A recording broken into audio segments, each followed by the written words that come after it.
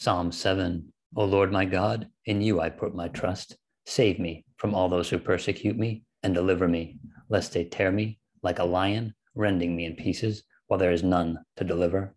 O Lord my God, if I have done this, if there is iniquity in my hands, if I have repaid evil to him who is at peace with me, or have plundered my enemy without cause, let the enemy pursue me and overtake me. Yes, let him trample my life to the earth and lay my honor in the dust.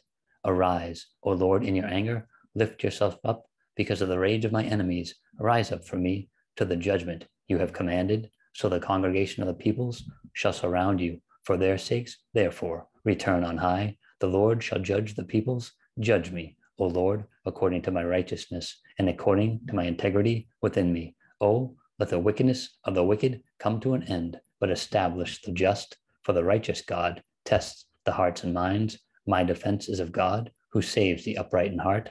God is a just judge, and God is angry with the wicked every day. If he does not turn back, he will sharpen his sword. He bends his bow and makes it ready. He also prepares for himself instruments of death.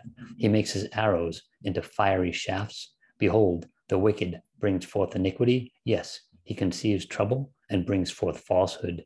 He made a pit and dug it out and has fallen into the ditch which he made. His trouble shall return upon his own head, and his violent dealing shall come down on his own crown. I will praise the Lord according to his righteousness, and will sing praise to the name of the Lord Most High.